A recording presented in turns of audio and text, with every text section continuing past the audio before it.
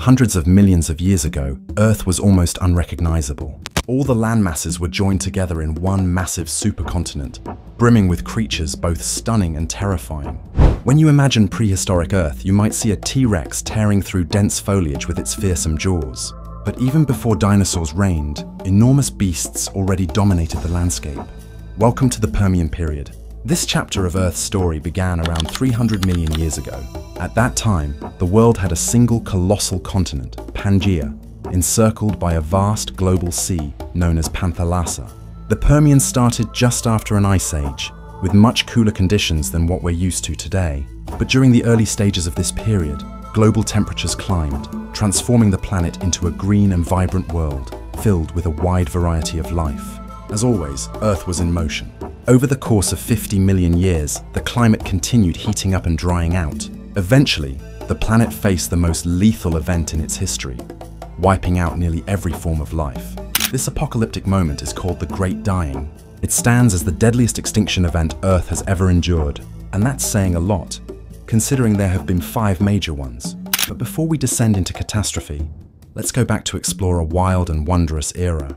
Step into the Permian period, a time when some of the most bizarre and extraordinary creatures began to evolve. If you could hop into a time machine and travel 300 million years into the past, you'd arrive right in the middle of Pangaea.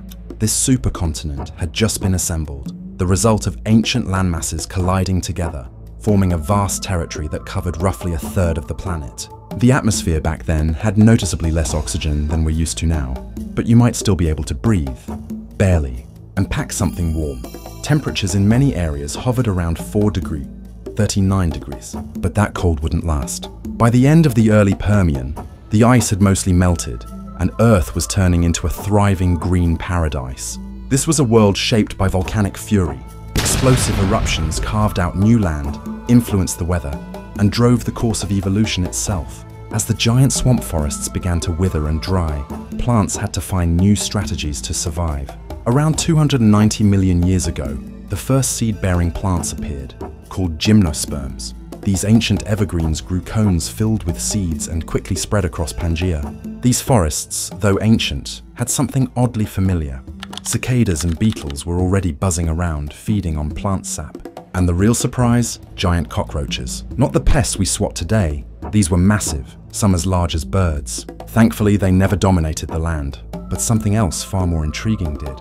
Meet Dimetrodon, the distant ancestor of mammals. This predator looked like a reptilian menace and measured around 5 meters, 16 feet long, weighing up to 225 kilograms, 500 pounds. A massive sail stretched along its back, which likely helped it manage body heat, soaking up sunlight during the day and releasing warmth at night.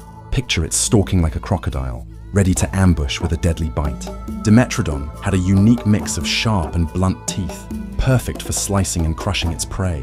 A true apex predator of its era. As the Permian marched on, other mammal-like reptiles came into the spotlight. Therapsids.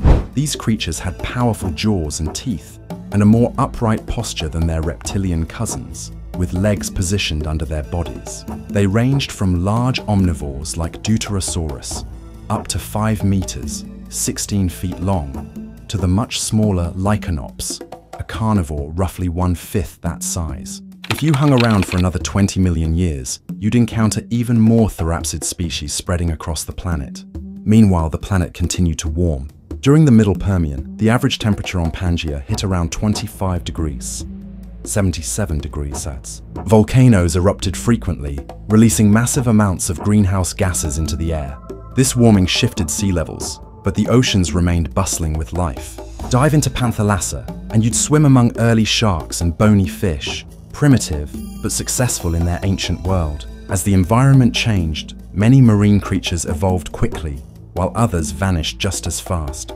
By the late Permian, another reptilian oddball arrived, Lystrosaurus. About the size of a medium dog, this herbivore had a body like a pig and a lizard's skin. It grew to about 1 meter, 3 feet long, and used its strong forelimbs to dig burrows for shelter. But Lystrosaurus wasn't alone. Soon, another curious creature showed up, the cynodont. These small mammal-like reptiles were about 1 meter long and resembled oversized rodents, complete with whiskers. Cynodonts hunted insects and small animals and are considered early relatives of true mammals. But something ominous was building. Increased volcanic eruptions began pushing more carbon dioxide into the air, while oxygen levels dropped dramatically. Some scientists believe the atmosphere may have contained as little as 10% oxygen, less than half of today's 21%. Breathing in that world would have been extremely difficult, and the temperature kept climbing. By the end of the Permian, Earth's average temperature had risen to about 28 degrees, 84 degrees, creating a harsh, overheated environment. Then everything fell apart. Roughly 252 million years ago, disaster struck. A massive extinction wiped out nearly all life. About 90% of all species vanished in what we now call the Great Dying. To this day, it remains the most catastrophic mass extinction Earth has ever experienced. The exact cause, still debated, but most scientists agree it involved immense volcanic activity. These eruptions released so much ash that sunlight was blocked out almost completely. The planet darkened, photosynthesis halted, plants died en masse, and as plant life disappeared, herbivores starved. Carnivores followed soon after. But that was only the beginning. After the skies cleared, the lingering carbon dioxide caused a dramatic rebound in global temperatures, higher than before. The ocean, already suffering, lost most of its oxygen. Marine creatures, unable to breathe, suffocated. Over 95% of ocean life and more than 70% of land species were lost forever.